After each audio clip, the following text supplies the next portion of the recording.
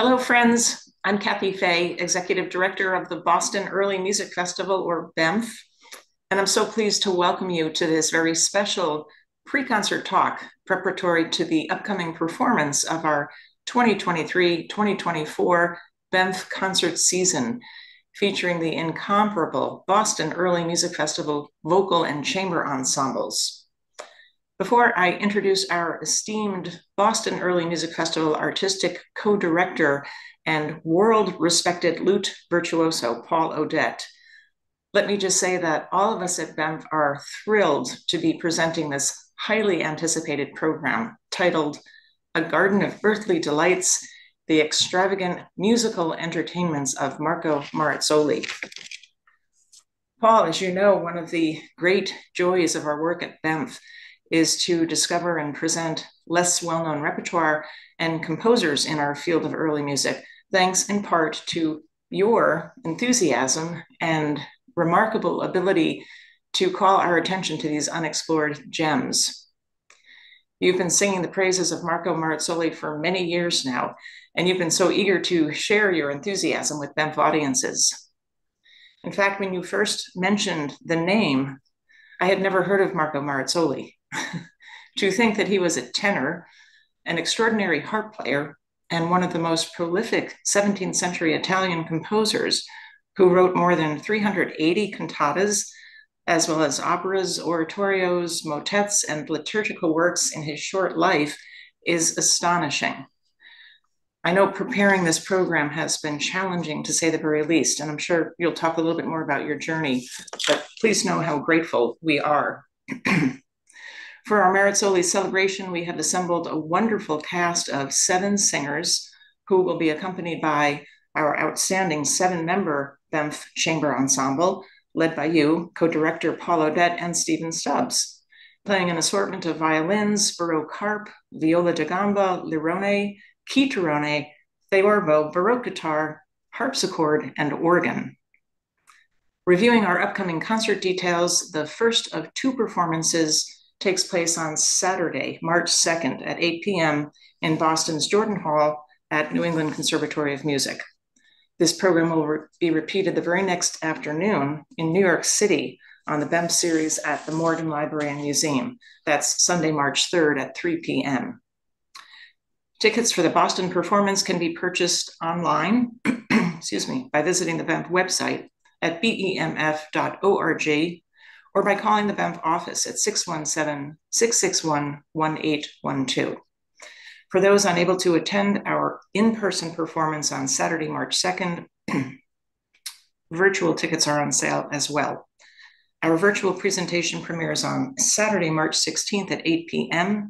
and will be available for a 2-week period from March 16th through Saturday, March 30th. I should also mention, for those interested in learning more about this program, the complete text and translations, fascinating program notes, concert program, artist profiles, all of this is available on our website right now. And before I disappear from the screen, it is now my pleasure to introduce Paul Odette, who is sure to open our eyes and ears to the work of Marco Marazzoli while sharing his enthusiasm and inspiration for this program. Thank you, Paul, and my thanks to all of you for watching this pre-concert talk. I look forward to seeing you at the performances in Boston on March 2nd and New York City on March 3rd. Thank you, Kathy. First of all, I want to thank Kathy and our board of directors and my colleague musicians for indulging me in this project. This is a project I have wanted to do for more than 30 years, and the reasons it has not been possible until now are myriad and complicated. But let's just say that for a long time it was difficult to get access to the sources. The sources are very difficult to deal with. They're composing scores with a lot of crossouts and rewrites, and it's hard to decipher exactly what Marazzoli originally had in mind. It's difficult to read the text. There are a lot of problems putting it together, but now we're at the moment where I get to finally realize this dream of presenting 5 of the 7 cantatas for 6 voices and continuo, some of which have string parts as well, by Marco Marazzoli. So I suppose the first question we have to answer is, who is Marco Marazzoli? And if we've never heard of him before, he probably isn't very important or isn't very good, because surely historians have looked at all of his music and decided it wasn't worth performing. The next question we have to answer is, why is this repertoire special, this particular concert of the 5 cantatas? What makes it unique and worth spending so much time and effort to reviving? Then I will talk about each of the cantatas and the plots involved in the stories and some special aspects of each of them. But let's start with Marco Marazzoli. Who is this person and why have we never heard of him before? Marazzoli, as Kathy mentioned, was a tenor, a virtuoso harpist, and a composer. He was born in Parma around 1602, 1603. We're not sure exactly when. As a young man, he left Parma to go to Rome together with another brilliant young aspiring composer, Domenico Mazzocchi. They arrived in Rome in 1626, and Marazzoli immediately came to the attention of the Barberini family. Pope Urban VIII, who was born Maffeo Barberini, and his 3 nephews, Cardinal Antonio, Cardinal Francesco, and Taddeo.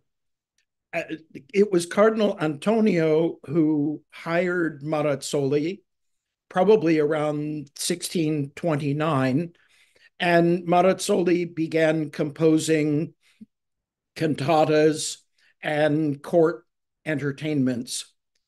He frequently accompanied Cardinal Antonio on his trips to Bologna, Ferrara, Urbino. In 1642, Marazzoli was invited to present an opera that he had written, Gli Amori di Giasone e Idefile, which was presented in Venice in 1642 at the same theater where Monteverdi's last 2 operas were presented the year before and the year after. So you had in 1641 Monteverdi's Le Nozze d'Enea, which sadly is lost. Then the next year in the same theater, the Santissimi Giovanni e Paolo, the most important opera theater in Venice in the 17th century, Marazzoli's opera, and the next year Monteverdi's Poppea. So he was held in very high regard as a composer. Sadly, most of his early operas are lost, and maybe we'll find them someday. That would be wonderful. He went back to Rome after the success in Venice in 1642 and was immediately invited to Paris by Cardinal Mazarin, who was actually Roman, born Cardinal Mazzarini, but in France he was functioning as really the head of government at the time that Louis XIV was too young to hold the reins of power. But at this point, Louis XIII was still in charge, but Mazarin was organizing a lot of music and entertainment at court. And so he invited Marazzoli to travel from Rome to Paris. And when he arrived, and when the French court heard Marazzoli's cantatas, Queen Anne was reportedly moved to tears and asked Marazzoli to stay in Paris and compose chamber cantatas for her. Most of these cantatas would have been for solo voice, mostly soprano and continuo, which could have been a variety of instruments, but one assumes that Marazzoli must have accompanied them on the harp himself, and maybe some of the cantatas that are notated in soprano clef were also performed down an octave by Marazzoli as a tenor. We do have a few cantatas by Marazzoli for tenor and continuo, as well as alto and continuo and bass and continuo, but most of his 380 cantatas are for solo soprano and continuo.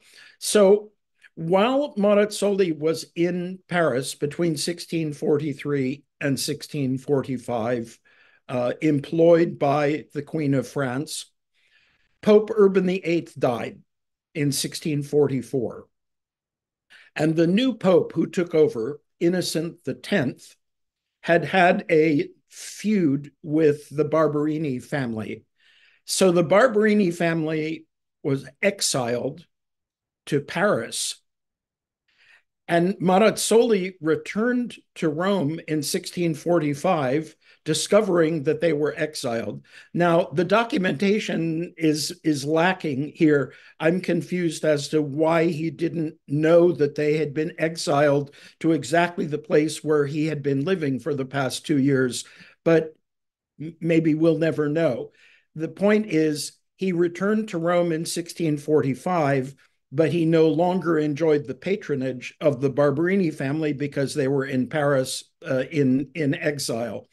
So at this moment in his career, being a very resourceful musician and particularly skilled composer, Marazzoli started composing oratorios for the famous Oratorio del Santissimo Crocifisso, which was one of the most important venues for the performance of oratorios in the 17th century in Rome. It is where Carissimi's famous oratorio Jefta was also performed for the first time. And the composition of oratorios kept Marazzoli professionally afloat during this time. Eventually, in 1653, the Pope Innocent X and the Pamphili family were reconciled with the Barberini due to the wedding of the Pope's niece with the son of Taddeo Barberini.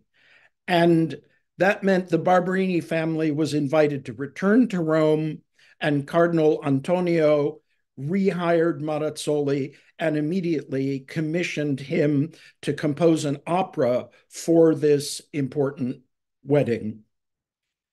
The opera was so successful that they commissioned a new opera from Marazzoli for the next 2 years, 1655, 1656.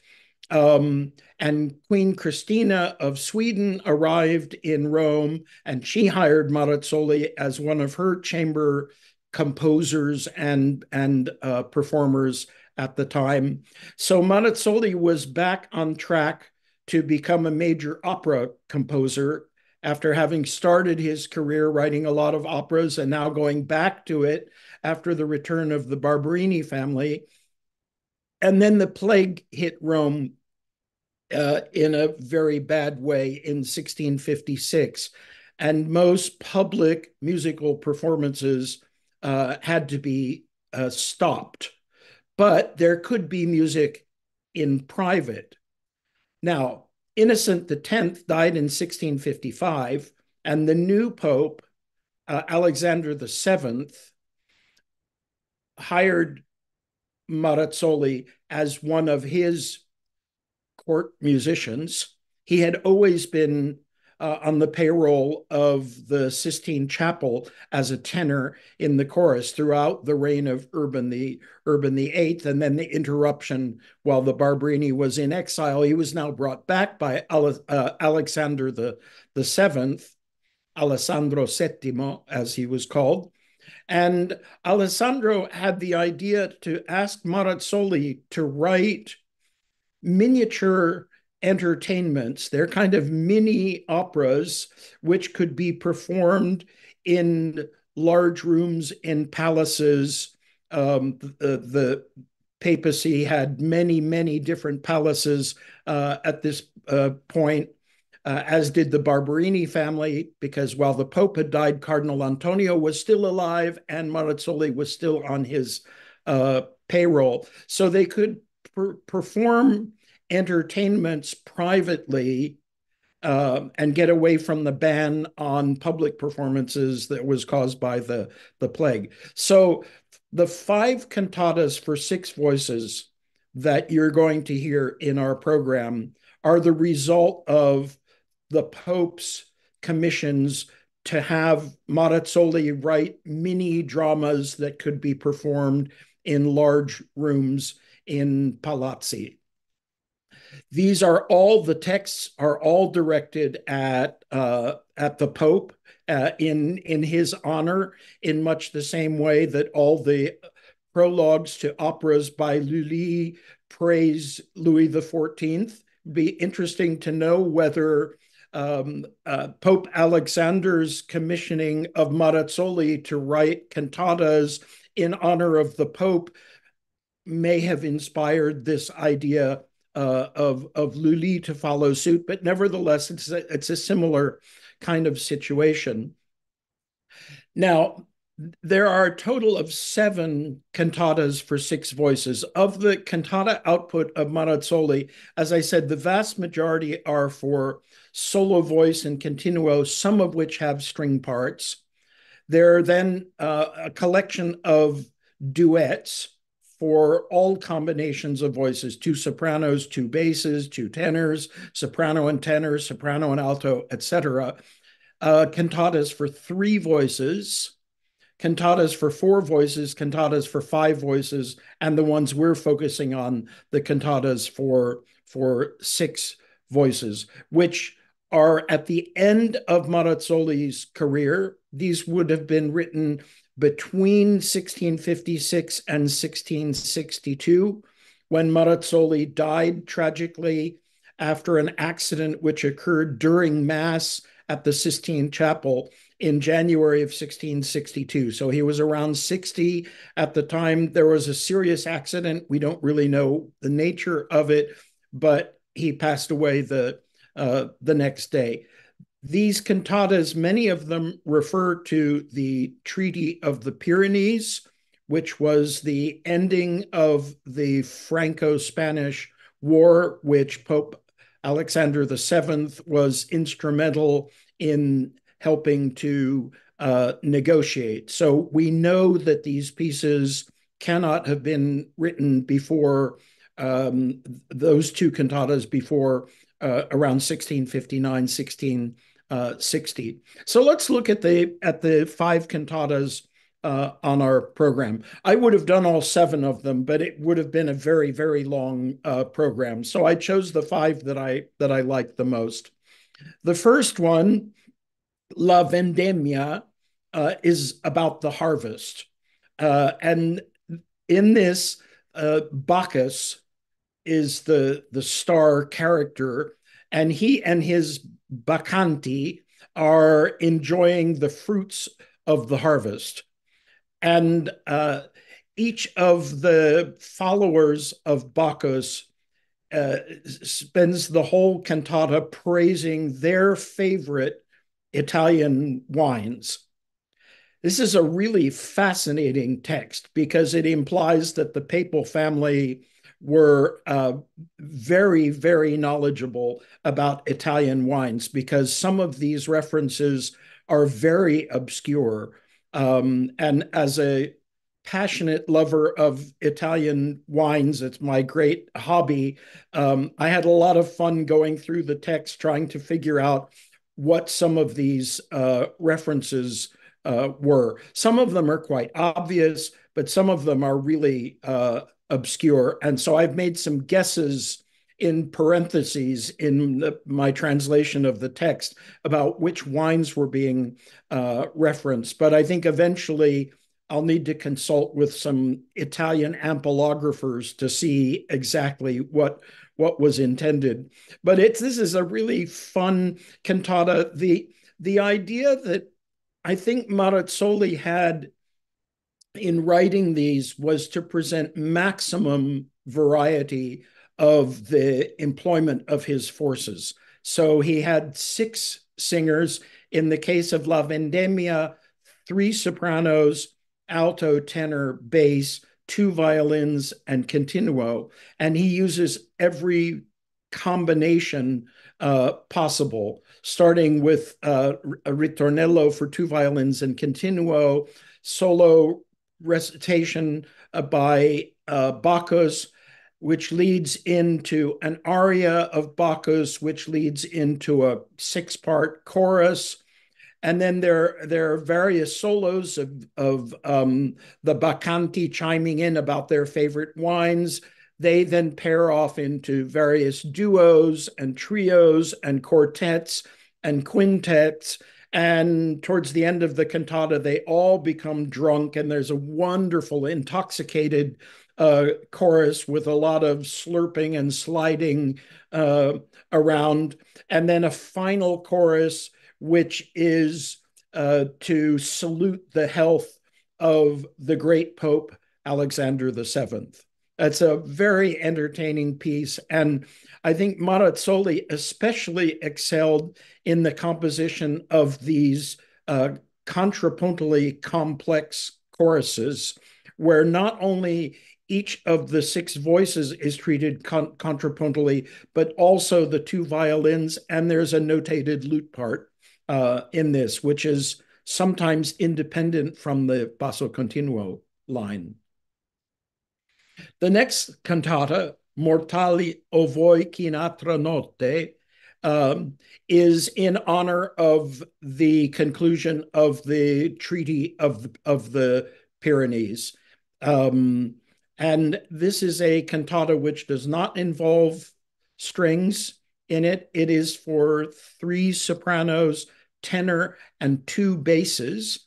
The reason that we have 7 singers in our program is some of the pieces require 3 sopranos, and some of them require multiple basses or baritones. So we needed 7 singers to cover these 3 cantatas. So this cantata, Mortali, as I said, is in celebration of the Treaty of the Pyrenees, in which essentially the border, which we still have today, between France and Spain was established. It was also part of the conclusion of the treaties was that Louis XIV agreed to marry Maria Teresa of Spain, and unfortunately, Marazzoli died before the performance of the wedding in 1662, and so Cardinal Mazarin hired Cavalli to write the opera Ercole Amante, which some of you may have seen in our production in 1999 at the Boston Early Music Festival. Anyway, this is a celebratory cantata, Mortali, about how great it is that now the 2 great countries, France and Spain, have come together, and with the Holy Roman Emperor, who is one of the Habsburgs, is also, they're all united and they all live happily ever after. And the eagle, in his gentle claws at the end, holds up a lily of peace at the end. The third cantata, which concludes our first half of the program, is called La Zenobia. This is the story of Radamisto, the king of Armenia, and his wife Zenobia. This was a very popular story. There are many Baroque operas written on this story, the best known of which is Handel's 1720 Radamisto, but Handel's librettist completely changed the story.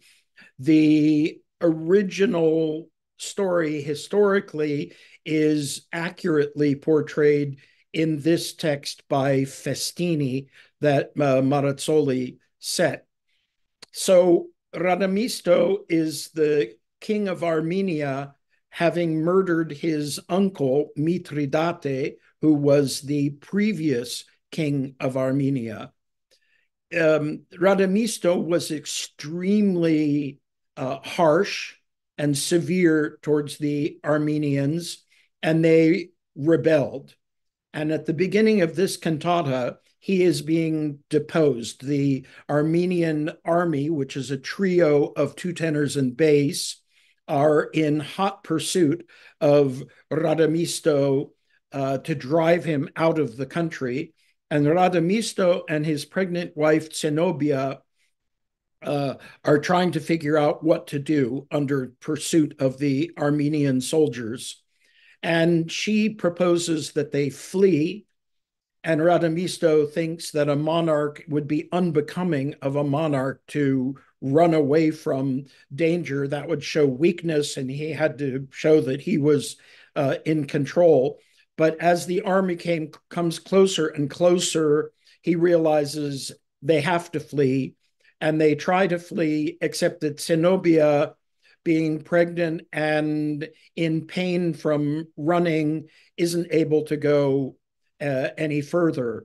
And she asks Radamisto to kill her, that she would rather be killed by her husband than by the barbarians in the Armenian army. And Radamisto says, no, I'm incapable of killing the one I love. And as the Armenians come closer and closer, he realizes he has no choice. So he gets out his sword and stabs her and throws her body in the river. Now, almost all of the cantatas of Marazzoli, the ensemble cantatas, have a moral or a summary of the important idea from the cantata. And the final line in this cantata is, love must be sacrificed so that honor will prevail. And this must refer to some kind of recent event in Rome. It can't just be a random story that they wanted to set. But we haven't figured out exactly what that event might have been. This was a very puzzling line to translate. But I think the idea is better to be killed in an honorable way by your husband than in a dishonorable way by a bunch of barbarians. It's kind of amazing, I think, typical of opera, that Zenobia lives through this. Apparently, the stab wound did not kill her, and she is discovered by shepherds after our story finishes, but she's still alive in the end to be able to sing in the final chorus. So you have a beautiful 6-part chorus at the end. Then we have intermission, and this is followed by perhaps the greatest of all of these cantatas, Il Riposo, or repose. Repose is presented as an allegorical figure here, and he represents the Pope. And the Pope is in his boat on Lake Albano, which is the lake which is where the papal retreat, the 16th century Castel Gandolfo. Maybe some of you have visited. It's a magnificent palace about 20 miles outside of Rome in the hills and lake area of the Colli Albani and the Castelli Romani. Anyway, the Pope would often go on weekends or for a couple of weeks in retreat to the Castel Gandolfo, and he liked to relax in his boat floating on the lake. And the character of repose, as the Pope, is in his boat, and his followers are saying, oh, this is the most beautiful place. It's wonderful. We enjoy the tranquility here. When the lake, the angry lake, pipes in and says, hey, who are you who are disturbing my peace and making waves and turbulence and and so on. And um, the lake then asks a couple of local nymphs to support his position, and the nymphs start attacking Raposo and his followers and telling them that they've got to get out of there, and they're destroying this beautiful, wonderful place. And there is a very long discussion that takes place between Repose, and the lake, in which Repose says he's traveled through the world trying to get people to stop wars and to be at peace with one another, and that both the lake wanting his solitude and tranquility and Repose trying to bring the world together in peace wants nothing but peace and serenity. And that's why he comes out to join the lake in this endeavor. And the lake realizes, okay, they're brothers in this. It's okay if you come and visit my lake and enjoy the beautiful scenery. It's an extraordinary cantata, which again explores every combination of voices and instruments that Marazzoli could come up with, including the character of Repose, who is a baritone, is accompanied by two violins and continuo, and often sings trios with the two tenor followers. And then you have the lake, who is a bass, with the two soprano nymphs. So there's sort of two opposing trios who sometimes break into duets and so on, and end up with a magnificent and really beautifully crafted final chorus, which says, where a god rests, and the Pope was considered God on earth. So where the Pope chooses to relax, this must be paradise. So in other words, where the Pope rests is heaven. The Lago Albano is paradise. It's like heaven on earth.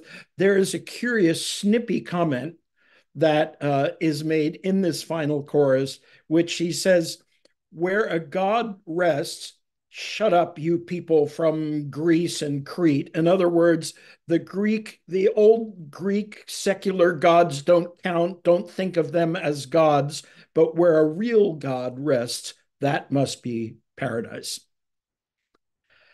The final cantata, La Guerra e la Pace, War and Peace, we have the two allegorical characters of war and peace. And this is, again, another in the series of cantatas, several of which we're not doing because they're for four voices or for five voices, that are also celebrating the Treaty of the Pyrenees. And this is a very obvious one in this case because war is trying to get her, she's actually the goddess Bellona, the goddess of war, to get her troops riled up and to go and conquer the world. And then peace comes and says, what is this horrible noise and commotion and violence that is being created? And they have a long discussion, each trying to assert that they're more important than the other one. And peace finally manages to persuade Bellona, war, to give up her warlike ways and to fight for peace throughout the world. And the person to make this happen is the great Alexander, the Pope. And so the final chorus says, our new hero, Alexander, is the new Alexander of Asia, referring to Alexander the Great, and the new Augustus of Europe. So we have peace in Europe. Asia is still at war because of the Ottomans, but eventually the Pope will solve that as well. So another celebratory chorus at the end that the Pope heals all of the problems of the world. And this is another cantata for six voices, two violins, and continuo. And just a word before I finish about Marazzoli's compositional style. Marazzoli is probably the most daring harmonically of all of the mid 17th century Roman composers. It's difficult at first to find a way into his harmonic language because there are so many notes in the vocal parts that clash with any sort of chord you could think of to play over the bass notes. And eventually it becomes clear, at least it became clear to me in studying the 5 and 6 part choruses to these, that Marazzoli was more interested in the direction of his lines than he was in what vertical harmonies were created every step of the way. He was more interested in getting from point A to point B, and the lines would go either ascending or descending towards a target or a goal. And there are fantastic harmonic crunches along the way, which go beyond the wildest experiments of even Monteverdi. To go back to my original question, who is Marco Marazzoli and why haven't we heard of him? I think the answer is the manuscripts are very difficult to decipher. And we're finally being able to understand the way he wrote and to recognize the handwriting and to be able to figure out. We have clear enough high definition scans now to be able to decipher the manuscript. And the next question was being able to understand his musical language. Now that we've done this, I think you're in for a real treat because the music is outstanding. It's incredibly varied. It's expressive. It's joyous. It's kaleidoscopic in its textures, and it is a real revelation. And I hope this is only the first of a series of Marazzoli cantatas that down the road we'll be able to explore those for 5 voices and those for 4 voices and so on, and then hopefully get to the oratorios and the operas. But for now, that's all I think I have time for in presenting this program of the 6 voice cantatas by Marco Marazzoli. I hope you enjoy this concert as much as we've enjoyed putting it together. Thank you.